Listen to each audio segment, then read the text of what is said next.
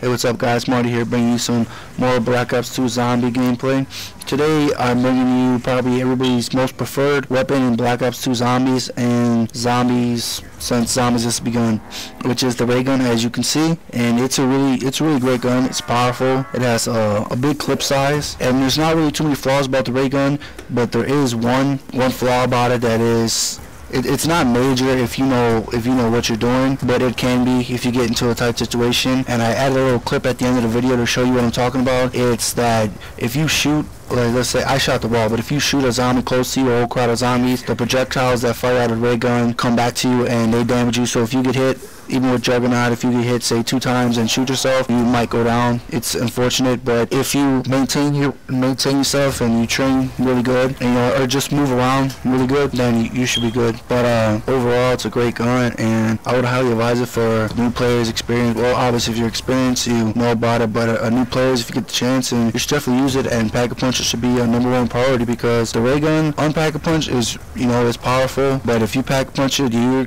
gonna have a really good gun for a long time.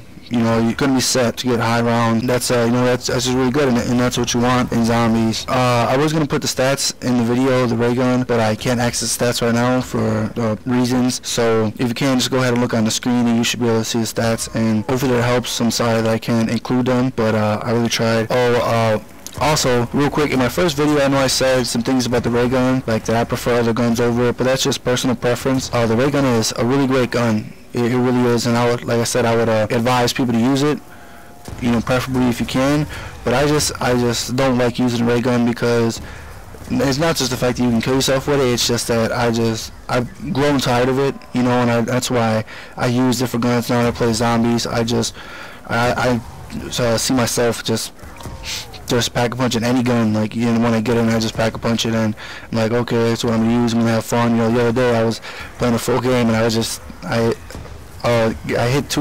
got 2 snipers in the box, and I was just using them. It's fun. I Pack-a-Punch both of them and just going around. I didn't get very high, to be honest, but it's just fun. And that's the only reason. It's not a problem that I have with the ray gun, but it's the only reason why I don't prefer the ray gun.